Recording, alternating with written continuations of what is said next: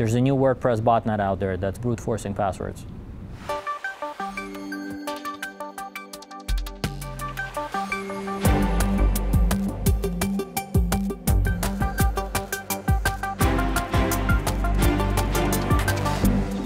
Hi, Stan. I heard you have an interesting story about a WordPress botnet.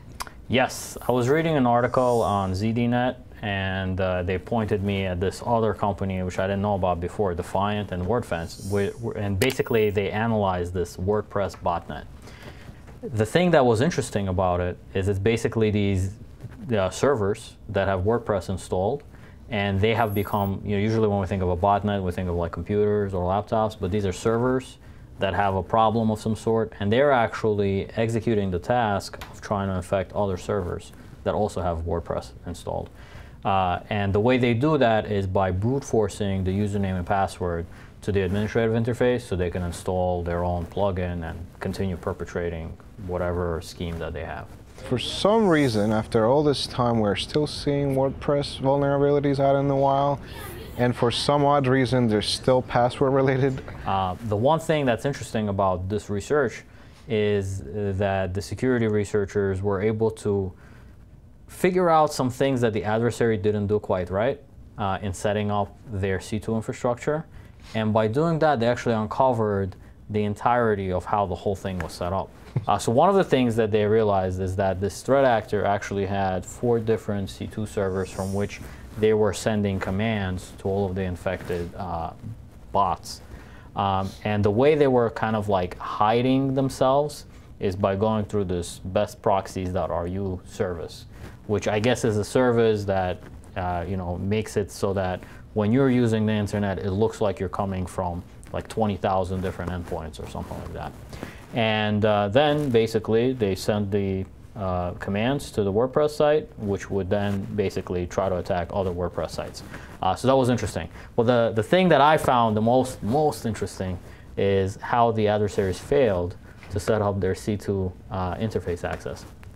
So obviously, you've seen this many times. When you go in and you try to set up like some kind of a service, you have like a username and password prompt, and you expect that you can't get any information from the website until you type in that username and password correctly. Not so for these guys. So what they were doing is in HTTP, very technical, but in HTTP they were sending like this 302 redirect that would take you to the login page, but inside of that redirect they were actually including the content of the web page. So you could browse the entire website. Like your browser, I guess when they tested, your browser would redirect you and you wouldn't see it. But if you did it the low level by actually using like a curl command or wget, you actually could see the website. So what did the security researchers do? They actually went and they used like some tool, Burp I think, to fake out the 302 and change it to a 200, and then they could see the website. And when they saw the website, this is basically what the adversary would see to manage the botnet. They could see all the different logs. They could see all the different, whatever information there is as to relationship, how the botnet operates. And one of the logs they were able to see is apparently the hackers forgot to pay their bills, is how they wrote it in their article. But what's interesting to me is, hackers or defenders or authors of WordPress, everybody's human and everybody can make mistakes. And so the adversaries are using, brute forcing attack to guess passwords that might be like too easy. Right. So there's a human failure there. The adversaries developed this whole thing and they're really creative probably in their structure and their setup, but it kind of all crumbled because they didn't implement it 100% correctly. Right. Again, I would say human error. They didn't pay their bill, human error. So there's a lot of these things that I guess happened. One of the most interesting things to me about the WordPress story is how related it was to the research John and I were doing related to the Scarsy Trojan. The reason why it reminded me of it is because it was a botnet that was for Windows devices, so like laptops, desktops, regular ones. They were also using brute forcing. In fact, it was using a very similar type of mechanism over XML-RPC.